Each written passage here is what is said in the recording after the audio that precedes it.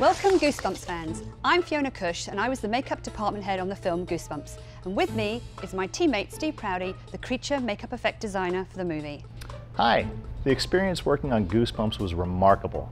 Fiona, myself, and our crew had to design, create, and apply makeup to nearly 50 performers in the film. It took an enormous amount of work, but it was a lot of fun coming up with so many different looks. And working with so many talented and creative artists to come up with ways to make the unreal look real. Scary real, you might say.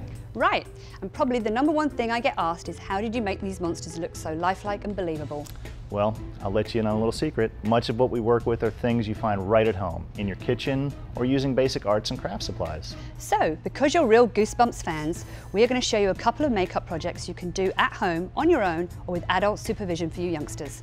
Fiona, what's the one makeup project you get asked about the most? Oh, that's easy, it's blood. Yep, me too. So let's show everyone the secret to making realistic looking blood that's sure to send chills up anyone's spine. And it's not with ketchup. For our blood, you're going to need corn syrup, red and yellow food colouring, dishwashing liquid, and creamy peanut butter. So let's begin. We're going to start with 16 ounces of our corn syrup. Then we're going to add 1 tablespoon of red food colouring, 2 teaspoons of yellow food colouring, and we have 1 tablespoon of dishwashing liquid.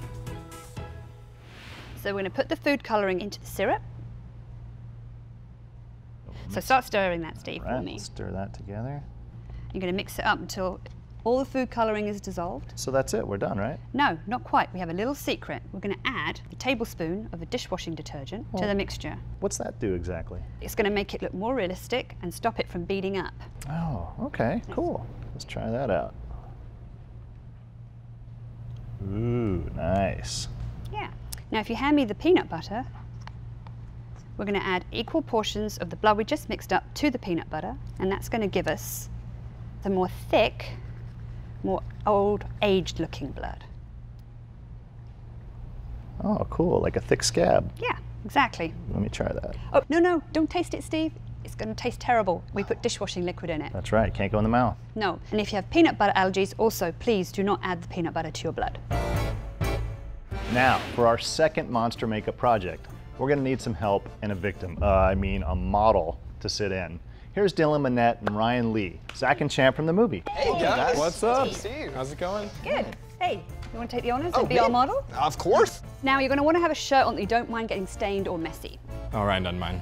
Oh yeah. And Steve, what are we going to turn Ryan into today? A mummy. Ryan, did you ever want to become a mummy?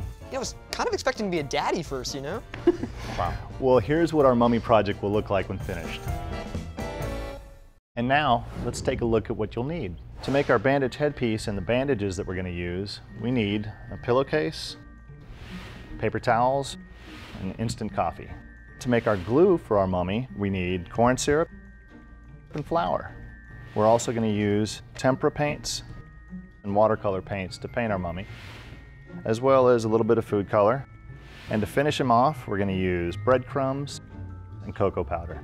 To make our mummy headpiece and our bandages, we need to take a pillowcase to start with and cut it up into strips in order to make all the individual strips that work on the headpiece. Now, we have our basic bandages here. For the pieces for the mummy's face, we're going to use paper towels. Stain both the strips for the headpiece and the paper towels with a mixture of instant coffee and water. It's a super concentrated paint or stain that we're going to apply to all this.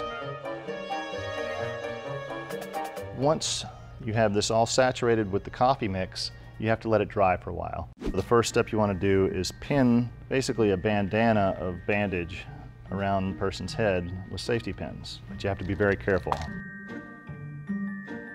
That gives you a starting base on which to build the rest of the headpiece. Cut smaller pieces, tuck them in. You're going to want to go through and safety pin all these pieces together so that you can carefully remove this, hot glue all the pieces together, and then remove the safety pins. Once you have the headpiece off, you can go through and hot glue the pieces together carefully. Once the hot glue is in place, you can remove that safety pin and move on to the next one. And you just continue doing this until you have a finished headpiece with lots of extra strands hanging off that you can use later to wrap around your mummy makeup. And there you go. You have a mummy headpiece. We're going to start with the eyes, and we're going to use simple watercolors that you can get at any hobby store, art store. What we're doing is a mixture of black and brown just to give a mottled, aged color around the eyes. This is Ryan's usual look, so this is good. You want to try to avoid getting any of the paint in your eye. What's next is we're going to coat Ryan's face in glue. We make our own glue out of corn syrup and flour. And that's just going all over. It's going to get crazy. Let's do it. Let's do it. You want to give it a shot? I'll give it a shot. I don't trust Dylan with the glue. In between the lips to close them.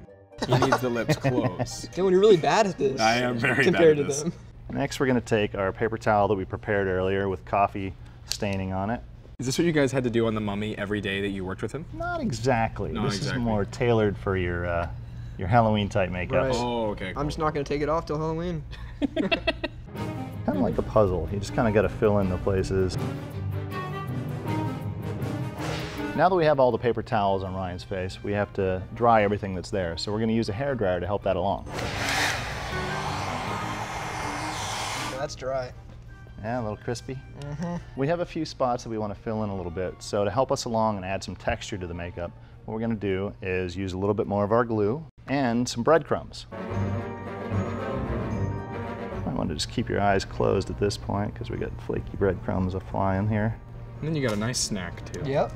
You could just peel this off and eat it later. Looks like a graham cracker or a s'more. Yeah. Just dump it all over my face. To help this along, we're going to dry it a little bit more. Next step we're going to do is go in and put some color on this. So we're going to use tempera paints, a typical thing you can find at just about any arts or craft supply store. They're non-toxic and safe, so we're going to use them as our paint medium. I'm going to use a combination of white, brown, black, and yellow, and we're just going to mix it on our palette paper here, which you can use anything, piece of wax paper, piece of plastic. You have mayonnaise, barbecue, mustard, and soy sauce.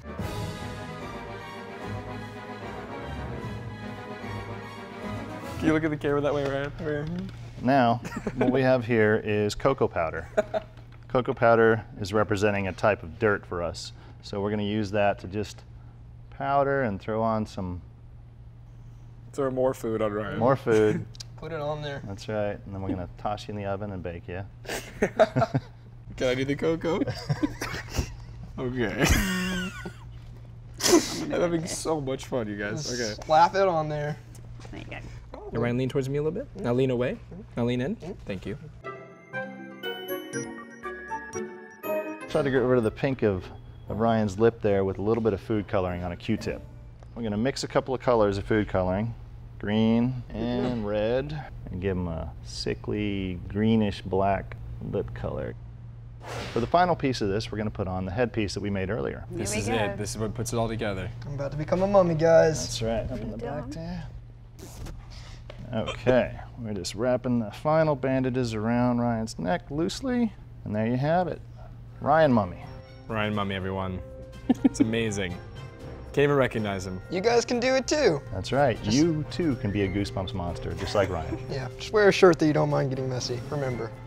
So thank you for joining us. We hope you enjoyed learning a little bit about what we love doing so much, and maybe try it out for yourselves. Have fun out there. Don't be afraid to experiment a bit and try new things as well.